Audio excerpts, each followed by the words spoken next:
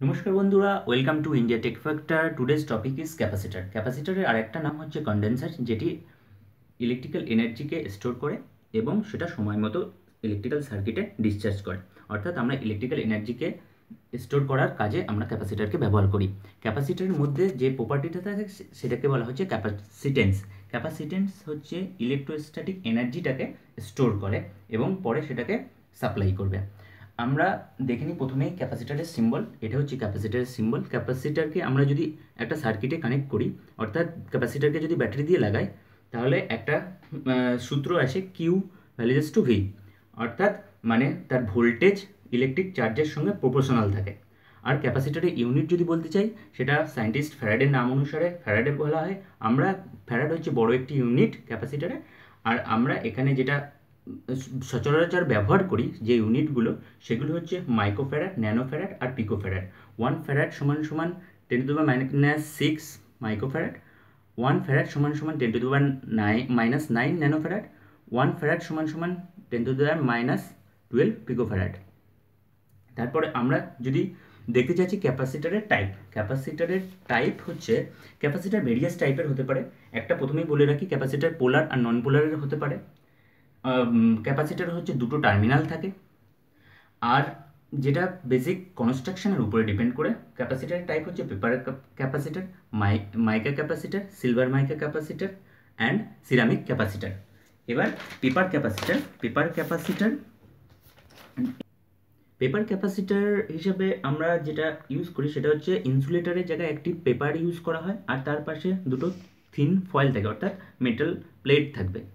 আর তারপরে যদি যাই, সেটা হচ্ছে মাইকা ক্যাপাসিটর। মাইকা ক্যাপাসিটরের মধ্যে যেটা থাকে সেটা হচ্ছে, এখানে যে প্লেট দুটো সেটা হচ্ছে অ্যালুমিনিয়ামের তৈরি হয়, আর মাঝখানে হচ্ছে মাইকার একটা সিট থাকে। আর সিলভার মাইকা যে ক্যাপাসিটর রয়েছে, অর্থাৎ এইটা সিলভার মাইকা ক্যাপাসিটরের মধ্যে যে সিটটা থাকবে সেটা হচ্ছে মাইকার একটা সিট থাকবে মাঝখানে, আর সিলভারের দুটো প্লেট থাকবে। আর সিরামিক ক্যাপাসিটর, অর্থাৎ এটি লাস্ট 4 নম্বর, সিরামিক ক্যাপাসিটরের মধ্যে যে ডাইইলেকট্রিক ম্যাটেরিয়ালটা ইউজ হবে সেটা হচ্ছে সিরামিকের থাকবে, অর্থাৎ এই ভিতরের এই জায়গাটাকে বলা হচ্ছে ডাইইলেকট্রিক ম্যাটেরিয়াল। আর তারপর অ্যালুমিনিয়ামের, আমরা অ্যালুমিনিয়াম ইলেকট্রোলাইট ক্যাপাসিটর দেখতে পারি, যেটা হচ্ছে ওয়েট আর ড্রাই। আর আমরা প্রথমে আবার দেখে নিই, সেটা হচ্ছে পোলার আর নন পোলার ক্যাপাসিটর। এটাকে বলা হচ্ছে পোলার ক্যাপাসিটর, অর্থাৎ এর দুটি টার্মিনাল আছে। একটা হচ্ছে পজিটিভ টার্মিনাল, মানে হচ্ছে এই লঙ্গারটা হচ্ছে পজিটিভ টার্মিনাল আর শর্টারটা হচ্ছে নেগেটিভ টার্মিনাল। আর আরেকটাভাবেও ডিরেকশন করা যায়, সেটা হচ্ছে এখানে মাইনাস সাইন দেওয়াই রয়েছে। আর এখানে ক্যাপাসিটরের কনফিগারেশনগুলো লেখা থাকে।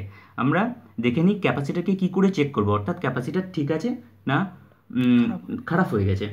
দেখে নিই, আমরা একটা মাল্টিমিটার নিয়েছি।